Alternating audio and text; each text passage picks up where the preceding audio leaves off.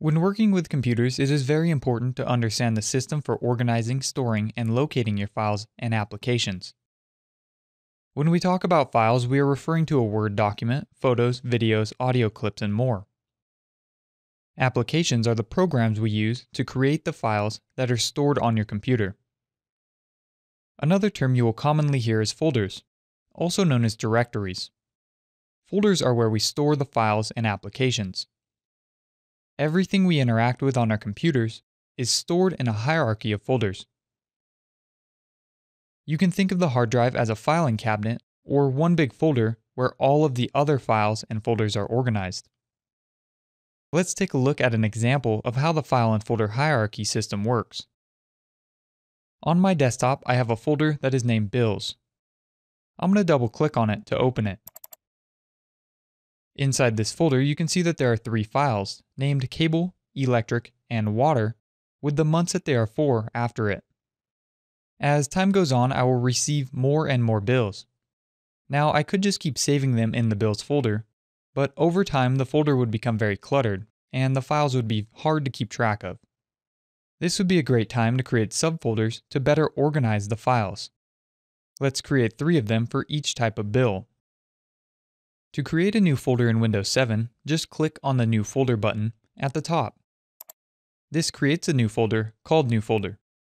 Notice that the name is highlighted, and to change the name, all we have to do is type it in. Let's call this one Cable, and hit Enter when you're done typing to lock it in. I'm going to click on New Folder again and create one for Electric.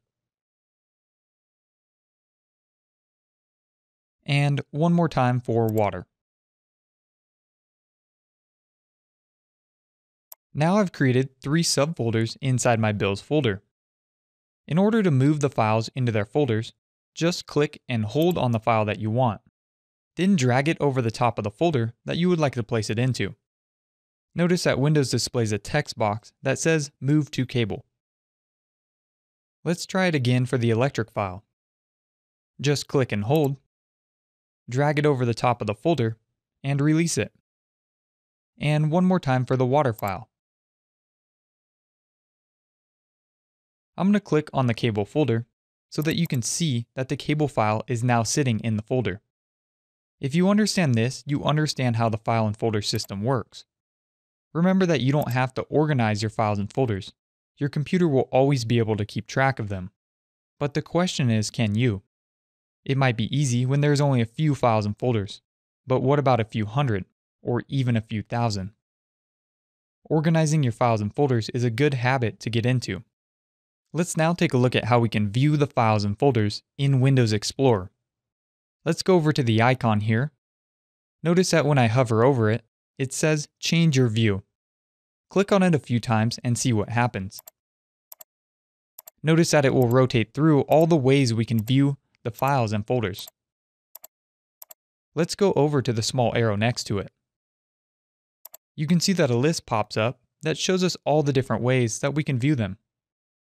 It also gives us a scroll bar, which shows us a preview of what each option will look like. You can change yours to whatever you prefer. I like to keep mine in the Details view.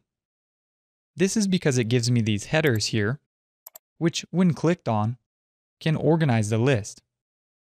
Notice that when I click on the name, it organizes the list alphabetically. And when I click on it again, it reverses the order. This is the same for Date Modified when I click on it. Take a look at the top here. You can see that Windows also shows you your location. If you want to go back, you can either click on the back arrow or click on the folder that you would like to go back to.